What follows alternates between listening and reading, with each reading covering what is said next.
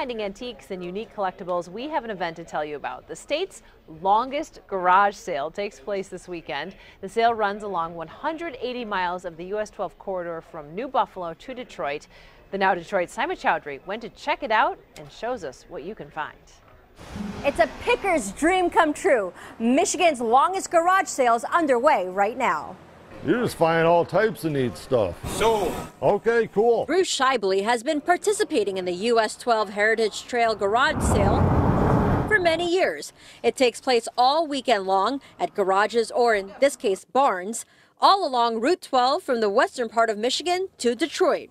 If Bruce isn't out picking, he is selling. Yeah, usually the weirder the stuff people love. Vintage and nostalgic items are popular. I just bought a Monopoly game from 1961. You can't go wrong with Monopoly. Stuff that they had when they were kids, you know, oh, my grandma had this, my mom, like the lady with the Monopoly game. The car, the dog. Yeah. Gordon Michaels collects signs and anything with a vintage touch and says you can find unique items in Michigan. Michigan is a place where, a lot of stuff is not picked over.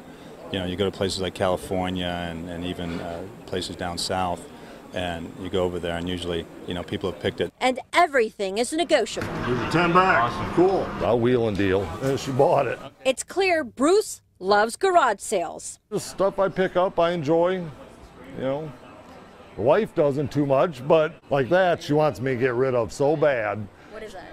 That hair dryer.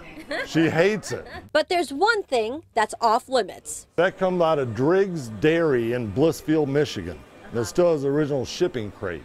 I'll probably never sell that. So if you want more information on Michigan's longest garage sale, just go to our website at WXYZ.com. And someone for Bruce's wife's sake, please purchase this item. In Ypsilanti, Simon Chowdhury for the Now Detroit.